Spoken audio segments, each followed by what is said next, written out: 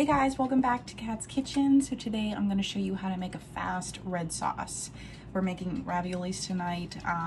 It's just some freezer just to have a fast meal. So I'm going to show you how we do a fast red sauce. So here we go. Really doesn't take a lot of ingredients. We have a half an onion here. I'm just going to chop this up some more. And get this going. I have some fresh basil. I have minced garlic, pepper, garlic powder, a little bit of soy sauce, Worcestershire sauce, and then we have some Italian seasoning and some onion flakes too.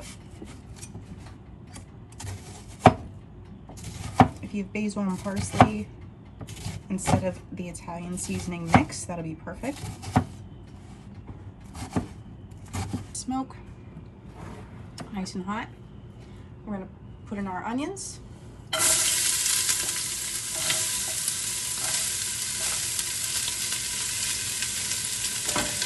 use a wooden spoon whenever I'm making sauce so we can mix this up. I'm gonna put in 1 pound of ground beef. Break this meat up a little bit.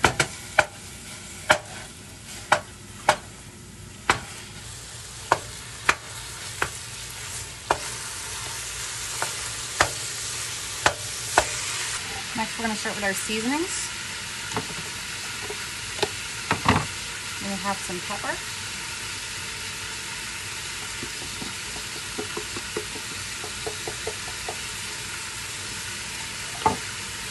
Garlic powder.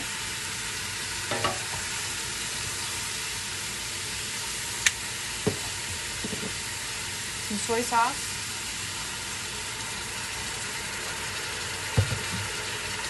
Worcestershire sauce.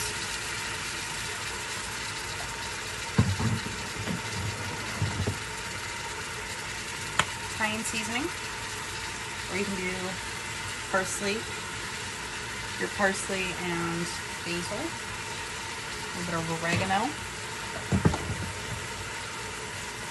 some onion flakes,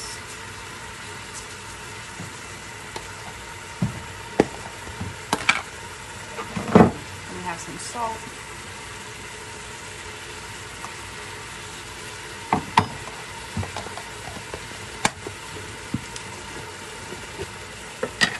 Then we have some minced garlic.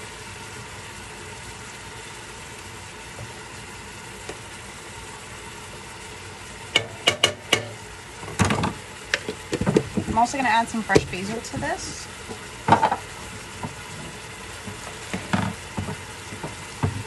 So I'm just rolling that up and slicing it now.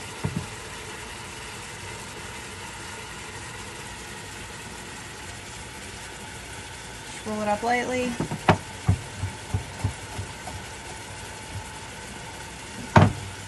And then we're going to toss it right in our pan, right in our pot.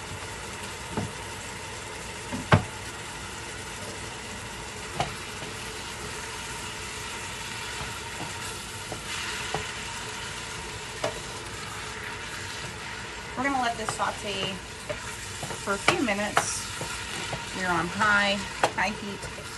We're trying to get our meat brown and get some good flavors in there. And then once everything is brown, we're going to add our tomato products.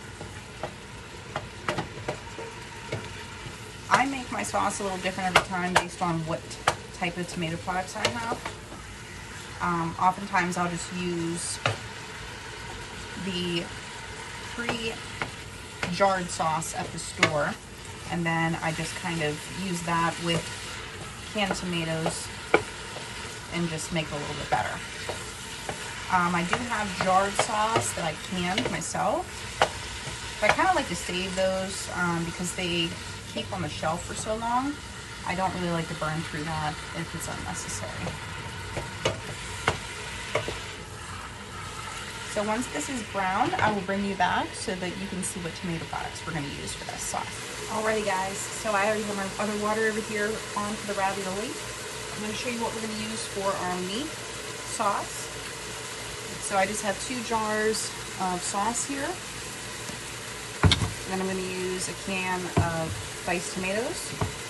And if it's too liquidy, then we're going to use a little bit of our tomato paste as well.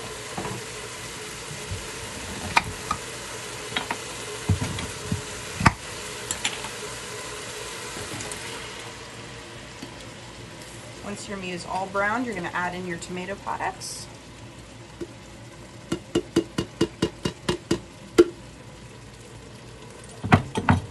I like to do the juice and all for the tomatoes. If you think it's going to be too watery, you can always drain them off.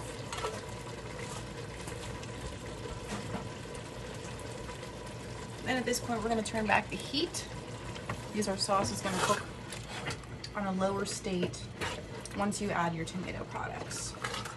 Give it a nice mix, and then we're going to be tasting it once everything heats through. I'll give you guys a look. Very nice. Nice and chunky sauce, just the way we like it.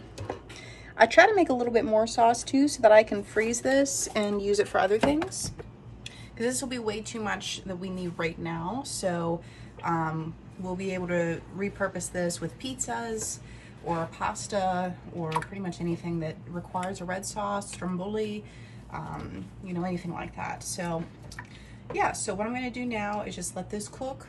I'm going to pop a lid on it. Once it's heated through, we're going to give it a taste and see if it needs any more seasoning. But like I said, I don't think I'm going to use the tomato paste. I really don't need it. I like the consistency.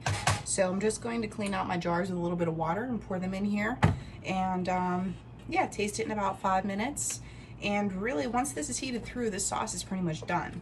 Now, if you want it to really give this time, if you do this earlier in the morning, and then by dinner time, if you just let it cook on barely low, like low, almost off all day long, and just keep continually stirring it, you know, every time you go through the kitchen, like maybe every 30 minutes or so, just to make sure it doesn't stick.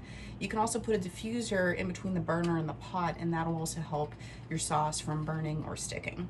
So yeah, so this is it, guys. Like I said, I'll mention in the comments below if I add in any more seasoning or whatnot, but I'll show you what the raviolis and the pasta sauce looks like all together here once it's guys. So our sauce has simmered for probably about maybe 10 minutes, and it was starting to stick a little bit, so just keep an eye on that. But I tasted it and it really doesn't need anything, so just enough time to boil our ravioli.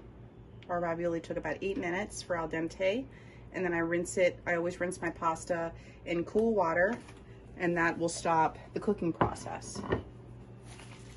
Next, we're just going to top this with some Parmesan cheese,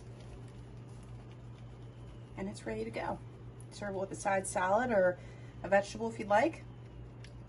And this is a spinach and a ricotta ravioli from Aldi, actually. It's one of their ones that are shelf stable in the packet. All right, dinner is served. Thanks so much, guys, for watching. Please like, share, and subscribe, and I'll see you on the next one.